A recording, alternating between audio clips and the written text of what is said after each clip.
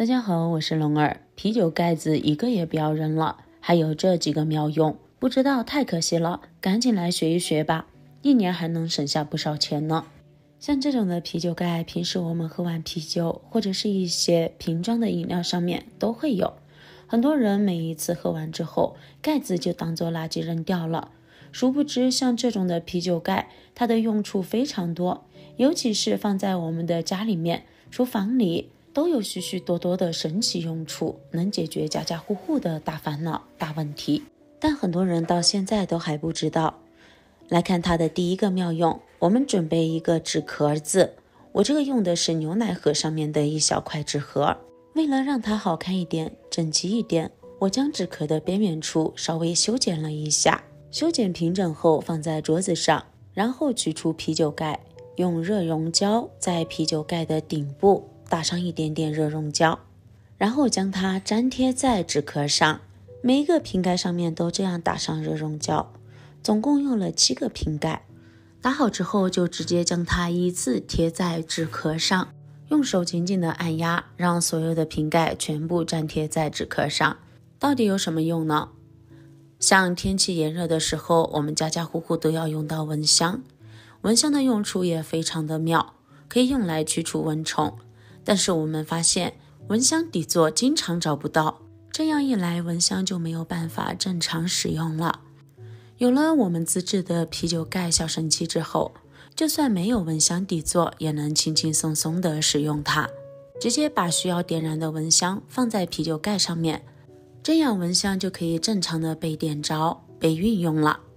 除了可以放完整的蚊香之外，像家里面这种的蚊香，像这种不慎被掰断的蚊香，相信家家户户都有许多吧。平时就算是有蚊香支撑，这种的蚊香都没有办法用，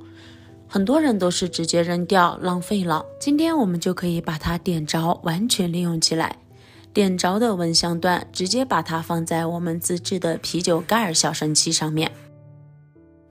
因为啤酒盖它上面有许许多多的这种锯齿状，可以把蚊香举起来，同时还不会影响到蚊香的正常燃烧，是不是非常的棒呢？第二个妙用，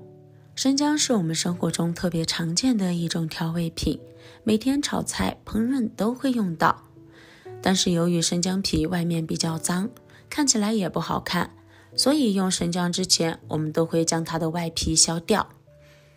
而我们发现用菜刀削生姜皮，削出来的姜皮非常厚，这样就引起了大部分的浪费。而且对于没有削惯生姜皮的朋友来说，直接用菜刀来削也是非常危险的。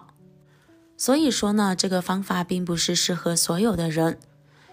但是家里面的这种啤酒盖子，我们就可以用来削生姜皮，别说是大人了，就连小孩都能放心的让他来削，任凭你眯着眼睛也能把生姜皮刮得干干净净的。而且我们发现这个速度会更快，并且去除下来的生姜皮没有一点点多余的果肉，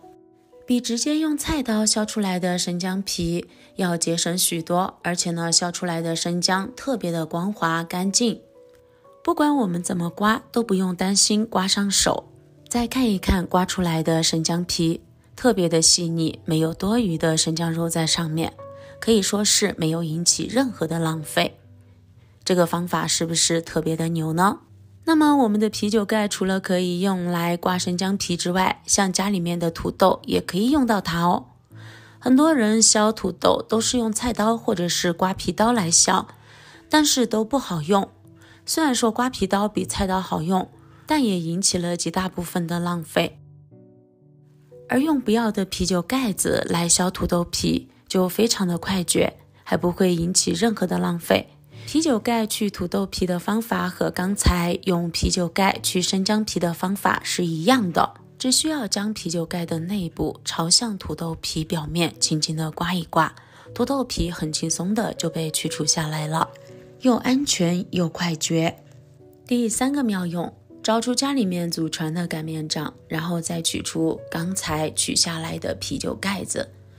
和第1个妙用有点相似，我们在啤酒盖的顶部打上热熔胶，然后将它粘在擀面杖上，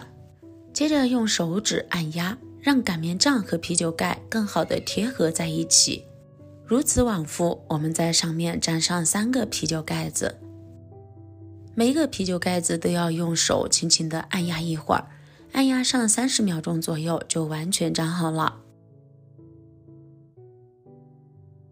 全部粘好之后，就得到了一个这样的擀面杖。那么这样的擀面杖到底有什么用处呢？很多人可能非常好奇，其实非常简单，把它放到我们的厨房里面，像平时买回来的新鲜的鱼，宰杀之后没有刮去鱼鳞，